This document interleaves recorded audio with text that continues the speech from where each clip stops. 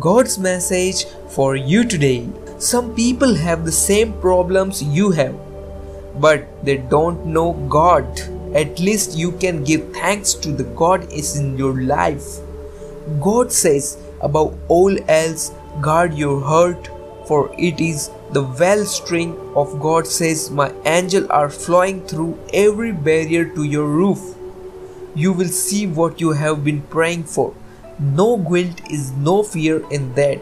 This is the power of His, right? Be prayer, be patient, and thanksgiving. Present your request to God. In Christ Jesus, God can do more in and through you than you can possibly imagine. She focused on God. He did the same. God gave them each other. If you believe the God, type here and thanks to God and say thanks to God.